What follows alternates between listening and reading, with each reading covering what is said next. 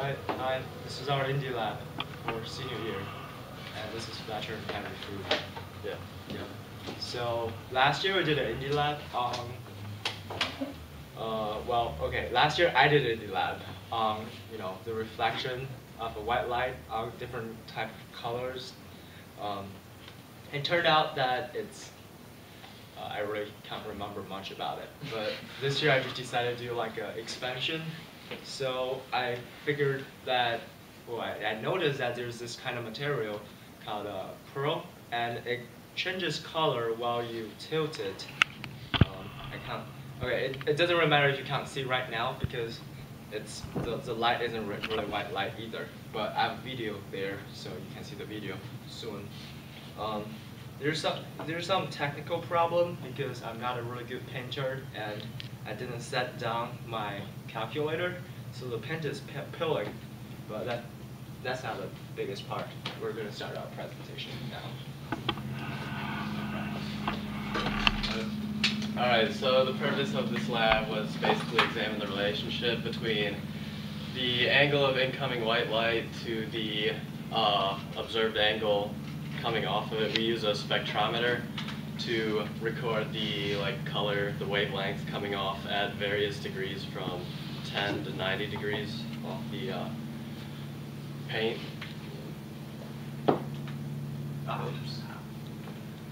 Yeah, so that's our setup. Here we go. And that's spectrometer. Yeah. We predicted that basically the color would change as we change the angle, and just by observing we saw that as you look directly over it at 90 degrees it would look blue, so we predicted the wavelengths would get closer towards blue as we move towards 90 degrees. So that's our setup. And we use the sunlight as our white light source. Yeah. Used what? Sorry? Sunlight. Oh, good. So here's the video.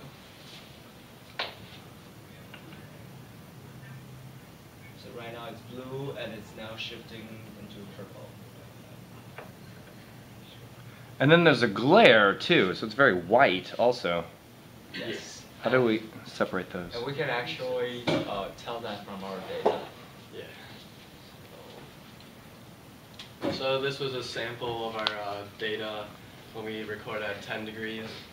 We got 3 big peaks right around the blue-green area, and Like the yellow too. yeah, yellow. And then this was just at 90 degrees. And then basically from our data from 10 degrees to 90 degrees, we recorded the peak fluorescence at each color of the spectrum, visible light spectrum. And with each of those points, we graphed them based on color and degrees. So basically, we found inverse relations between fluorescence and degrees. Yeah, And that kind of explains the glare, because at a smaller angle, you see the big glare, and you can tell it's kind of high up there and lower at the big angles. Yeah. Wait, help me understand. Is an angle defined away from normal or away from the surface? Okay, so let's go back to this one. So that is 90 degrees up there. Yeah, it's from the surface. It's kind of hard to tell, but it's from the surface of the calculator for this film. Yeah, so when you're like straight, looking down from the top, we count that as 90 degrees. And we are almost flat when we are almost, let me see. No, I understand. You've specified it well. Let's just keep going. Yeah. Okay, and that's our conclusion. Well, yeah, basically from our graph we got different coefficients. Yeah, so we can see the coefficients. Each of the colors had different coefficients, but we really weren't too sure what exactly it all meant as well. We were trying to find a relationship between. That's probably the surface of the microflake that's in the paint that does all these work. Yeah. And we can't really find any source to compare with, because I don't think anyone has done this before. Yeah, for error we didn't really have anything to compare to. We couldn't really find any experiment like this online.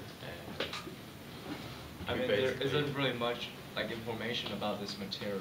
It's like it's not a hot topic.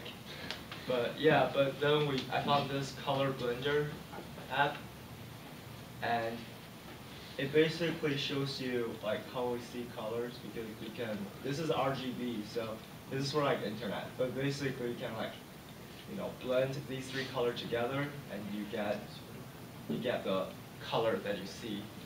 Kind of works the same way here, I guess, because we see the.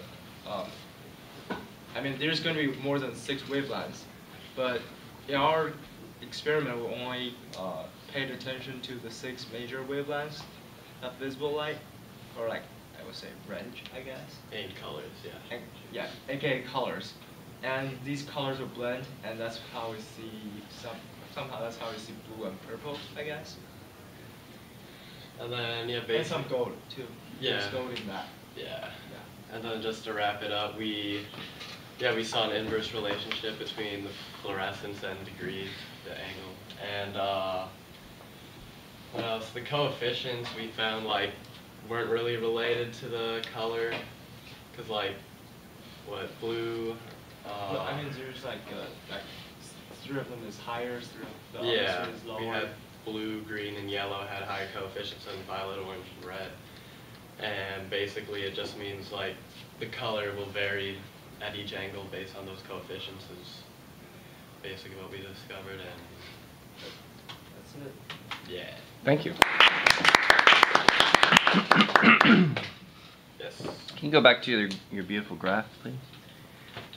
That it seems like with these data, you find a very obvious conclusion that there is a brightness that increases if the angle is small, right? But I wonder, can you dig deeper into this and say some more things about why it changes from purple to red, or purple to blue? Yes, whatever it was. Like I imagine you would want to zoom into each of those, or talk about the difference between the trends for each color. Is that a separate trend for each color? Yes. So discuss those distinctions and why it's a shift. So for violet, we have the coefficient, the A is 2.3, blah, blah, blah. And for blue is 3.4, for green is 3.7, and yellow is 3.6, orange 2.4, and red 2.49. So from these 6 numbers, you can tell that blue, green, and yellow has a slight higher coefficient, and violet, orange, and red has a lower coefficient. So maybe when they shift, or when you tilt the angle, they shift in really different, different styles. So I mean, different styles means that different coefficients. So that's how that's how the colors, that's how you see different colors, because maybe I'll say, let's just say blue and purple, or blue and violet. Blue will shift faster than violet, or violet will shift. So they just shift okay. So they change at a different rate. So when you change it, the amount of light it will reflect, it's going to change too, and the ratio is different, and maybe after they blend, you see a different color. So does the data reflect your vision? You're saying that blue is changing more because it has a larger coefficient? Basically. Kind of. I mean, not exactly, because red is always low, but I guess that's how we see it, because for example, let's say. Because I mean, blue was kind of the most prevalent color. Yeah, and here at our low angles, blue is a lot more higher than violet. But our low angles, they're getting closer. You mean large angles? Yeah, large. Yeah, large angles. Can you show me that they're getting closer? Yeah, Could we zoom into that or something? I can't really zoom in, but I can point at it. So that's a blue dot here at 10 degrees, and that's a violet. And the difference is about this big. But as the angle shifts, the difference becomes smaller and smaller and smaller. Does the fractional difference become smaller and smaller, though? Because the whole thing is becoming smaller and smaller. I don't know if their percent difference changes because they're slammed together in a tiny yes, little it does, blob. our scale is from 0 to 0.4. So at this place right here, maybe this is at 3.87, and this is at 2.8. So that's a really big difference.